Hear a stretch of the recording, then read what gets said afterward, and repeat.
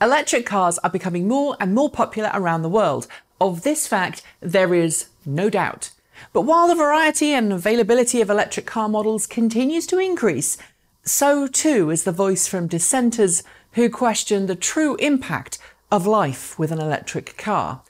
At least, that seems to be the case given how much I've seen in the media suggesting such of late. So when a viewer reaches out with a link to something that seems to be counter to the modern electric car ownership experience, well, we have to take a look. This past week, one has stood out more than most. An opinion piece by Sir John Redwood in the Yorkshire Post in the UK, in which he trotted out some fairly common objections to the electric car revolution. Namely that they were expensive, didn't travel very far per charge, and were slow to refuel.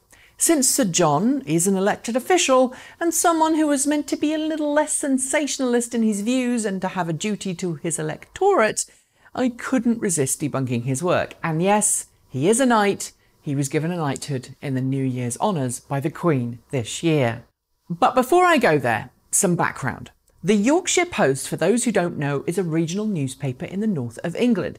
It's been around since the 1930s and today, as is the case with many newspapers, is suffering a falling readership thanks to the internet.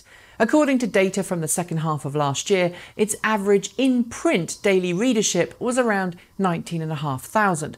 But with an online viewership of around 110,000 viewers per day, which actually makes it one of the largest regional news sites in the UK. Sir John Redwood, meanwhile, is a Conservative MP and former UK Cabinet Minister who is known for being sceptical of electric cars, the European Union and climate science. Back to the post in question then, written under his own byline with the title of "Why Electric Car Revolution Might Run Out of Road." My inner editor thinks the Yorkshire Post may have missed the word "the" in that headline. Redwood's opinion post, which really isn't very clearly labelled as such unless you look at the address bar or sub-menu system, lays out his views on electric vehicles, stating that, quote, "In most countries, including the UK, customers have not been impressed by the electric cars on offer," and implying that electric vehicle market shares are struggling to grow, Redwood confidently states that, quote, "Present electric cars have varied ranges from, say, 70 miles to perhaps 200, adding that, quote, "A modern diesel or petrol car has a reliable range of more than 400 miles or up to 4 times as much as the electric substitute." He goes on to note that range anxiety and a lack of charging infrastructure is a problem, stating that, quote, "It may take hours to recharge a battery car with fast partial chargers taking maybe 30 minutes once you have access to a charge point." When talking about longer distance travel, he continues, quote, "If you want to do a 400-mile journey in an electric car, it will take considerably longer than in a petrol or diesel car, which can get there on a single tank of fuel, given the need to stop off more than once to recharge the battery." Sigh. To provide some context, new car sales in the UK have continued to fall this year because of concerns over Brexit. As an industry, petrol and diesel vehicle sales in the first 6 months of this year in the UK fell by 3.4% when compared to the same 6-month period last year. Electric vehicle sales, meanwhile, are 60.3% higher than the same period last. That's hardly an indication that customers are not impressed. And I should note too that that figure doesn't include people on wait lists for cars. In some parts of Europe, including the UK, getting hold of new electric cars like the Hyundai Kona and Kia Niro results in a pretty long wait time, which means many more people are expressing interest in and ordering electric cars than there are cars available to buy. That, I think, takes care of the idea that electric vehicles are not in demand.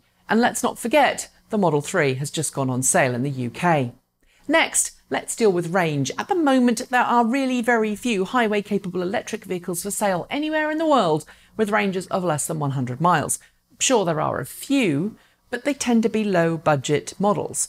The majority today offer between 150 and 250 miles of range. So Redwood's quote of perhaps 200 seems to have been picked out of thin air.